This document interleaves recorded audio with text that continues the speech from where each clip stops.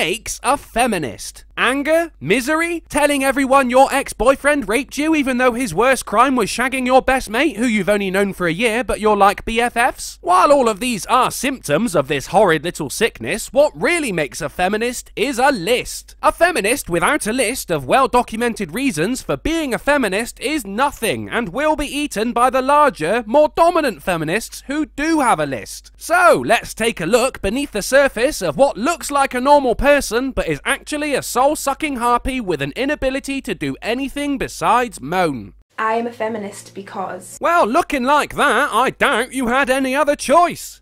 Because being a feminist acknowledges there's a problem. There is inequality between women and men, and feminism acknowledges this. Apart from a few legal and social rights, we're pretty much there. And any inequality is actually leaning more in favour of women. Because sexism in the workplace is still a very real thing. Yeah, but it's mild shit, isn't it? And until you can change that massive bottle at the water cooler, I suggest you stay in your fucking lane. Because women's sports teams don't get nearly enough coverage or funding as men's sports teams. Well, if more women followed women's sports, there wouldn't be a problem. Because female politicians, artists and sports stars are still asked about their children when men are never asked about their children. Men don't announce their pregnancy to the press, get visibly fatter for the next 9 months and then start saying things like, speaking as a mother. Because you being a girl is an insult. Well, to a boy, yeah. To a girl, that's just accurate. Because women still aren't allowed to be on the front line in the military. Because the male instinct to protect the female would likely compromise the situation. Because women with children or about to have children are less likely to be hired than men with children or about to be a dad. Because one is about to take maternity leave and will have to be replaced while still being paid and with no guarantee of returning to work afterwards. Because there are still girls' jobs and boys' jobs. You want to be a sewer worker? Go and be a sewer worker. Because in some places, child marriage is a norm. Yeah, fair enough. Not a feminist issue, but okay. Because women and men should have equal access to their children. Holy shit, you must have scraped the bottom of the barrel now if you're coming up with actual problems. Because suicide is one of the leading causes of death in young men. That and having to watch America's Next Top Model with your girlfriend. Once a week, Mugtown starts to look quite appealing. Because gendered online harassment is on the rise. Yeah, from fucking feminists. Because the Catholic Church don't allow women to have leadership positions. Well, that's an obscure one, isn't it? I bet that shattered a lot of people's dreams. Fucking hell. Because some workplaces require women to wear heels. Easily argued, though. I mean, if you're not a shoe model, you're not going to get fired for not wearing heels to work, so just don't fucking do it. Because France recently banned the burqa. They did this to empower more women. I can't think of anything less empowering than telling women what they can and cannot wear.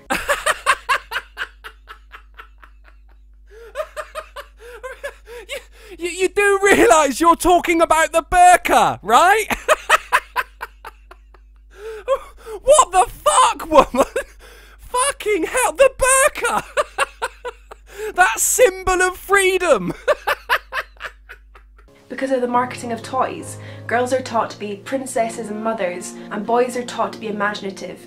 They dress up as firemen and as doctors, and we are teaching our girls such a bad message. To be fair, any parent that tells their son they can be a princess or a mother is a fucking liar. Because of women in politics. How can we have a representative parliament when we don't have half our politicians being women? Because being a woman isn't a qualification.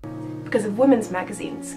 Women's magazines focus on how women can please men and how we can lose weight. This is seriously insulting and patronising. Stop fucking buying them then! With no demand, there will be no supply. Because of body image. Why are women constantly told what size they should be? Fat women constantly play goofy, funny roles in films. Skinny women are constantly hated and are the target of abuse. No woman should be subjected to abuse because of their body. Even comments on women's bodies shouldn't be appropriate. Well, it's normally the chubby women who hate on the skinny women. As for commenting on a woman's body, shut up, you fat bitch. Because black women are told they're only pretty if they're light-skinned black women. Who the fuck says that? And why isn't there an epidemic of black women trying to lighten their skin colour? Because women in Saudi Arabia aren't allowed to go to football games, go to cemeteries, go swimming, or try on clothes when they're shopping. Well, that's a fair point. Kinda surprising, but we won't let it ruin our fun. Because of celebrities without makeup. Is anyone else infuriated about all these blog posts about celebrities without makeup? I can't help but notice how much fucking war paint you piled on though. Because women are still asked what they were wearing, how much they had drank, and if they had been flirting. Isn't it sad that it takes an actual rape victim to know that that is bullshit? And even if it were true, men get their faces splashed all over the media when simply accused of rape. So, you know, swings and roundabouts really. Because women can't be sexual like men. Women are constantly sexualized and objectified, but if we ever talk about sex and the fact that we enjoy sex, then it's too much information and we are seen as sluts. Oh yeah, because no one wants a woman who enjoys sex, do they? We like it when we have to pry their legs open with a fucking crowbar. Because our bodies are illegal. Why is it against the law for women to show their nipples and it's not against the law for men? The only possible reason that we would have to get our nipples out is to feed babies. Men don't feed babies. Yeah, and very few people sexualize male nipples. They are like the biggest non-event ever. Fucking waste of skin. I've slept with a girl who started fucking around with me nips and I was like, the fuck are you doing? These things are dead to me. Whereas if I sleep with a girl and ignore her nipples, I'm only gonna get a 3-star review. Because of catcalling.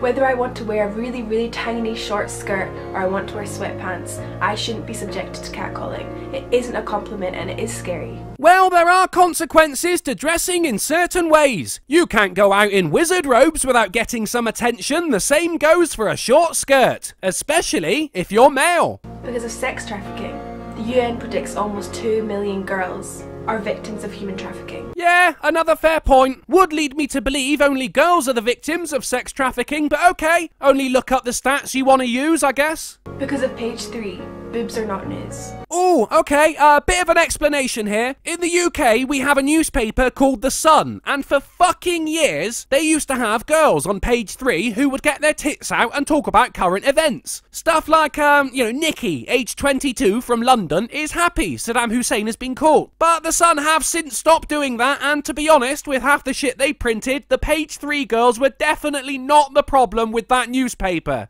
Because of the normalisation of self-hatred, women constantly bond over their hatred of their bodies and their faces. Well, I mean, at least you're out there making friends with a face like that. Because women are expected to be maternal. Not all women want to have babies and that's okay, it doesn't mean they're selfish. Nah, that's cool. I mean, seeing as it is the driving force behind our very existence, some people will find it weird that you don't want kids. But no, that's cool. I mean, we're definitely not underpopulated, so you do you.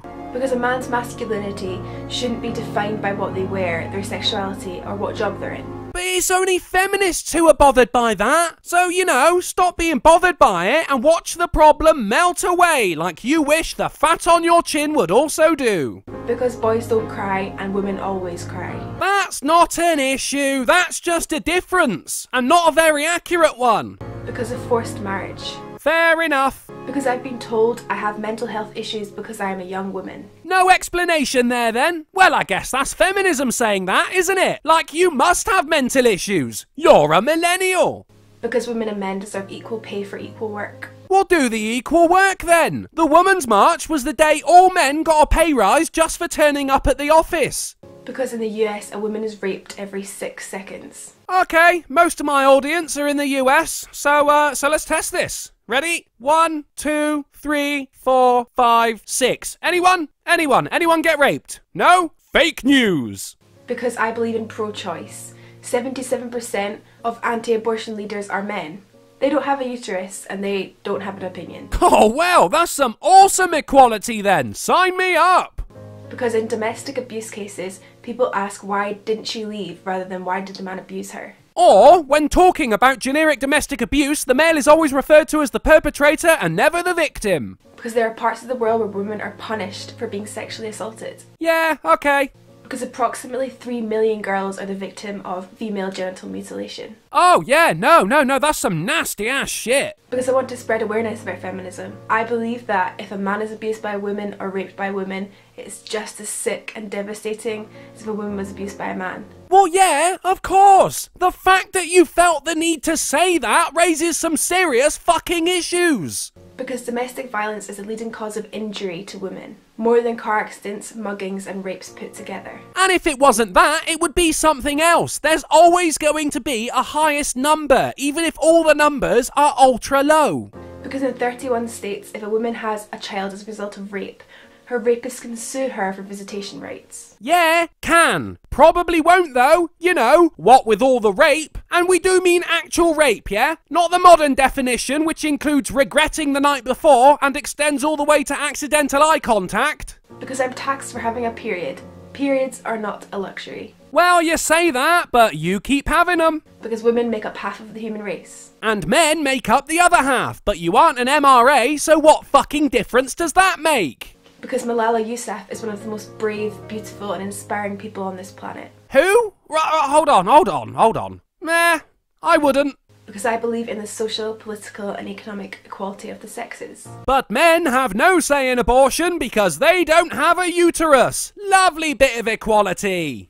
Because if a female boss is being assertive, she's being rude. But if a male boss is being assertive, he's doing his job. They can be both. And come on, most people don't like their boss regardless of gender. These reasons are getting really fucking weak. Because little girls are constantly told they're pretty and cute, and little boys are constantly told they're brave. Well then, let's switch it up a bit and call little girls fuck ugly and call little boys pussies. The result will probably be the same anyway because, let's face it, we're lying to them. The correct line would be, you're brave comparatively for your age, and you're beautiful but I'm not sexually attracted to you in the slightest. Fair enough, there were some actual issues in this video, probably around 4 or 5, things like sex trafficking and child marriage. But what I want to know is how your being a feminist is helping to solve any of these issues. Being aware of them is nothing. Unless the sentence goes, I'm a feminist because of child marriage, and knowing about it is enough. All the word is a device for smugness. Don't get me wrong, there are actual feminists who do good work in places that genuinely need it. But identifying yourself as part of that group does absolutely fuck all besides give us something to laugh at. Thanks for watching, guys, and remember, no one cares about women's sports because women's sports are shit.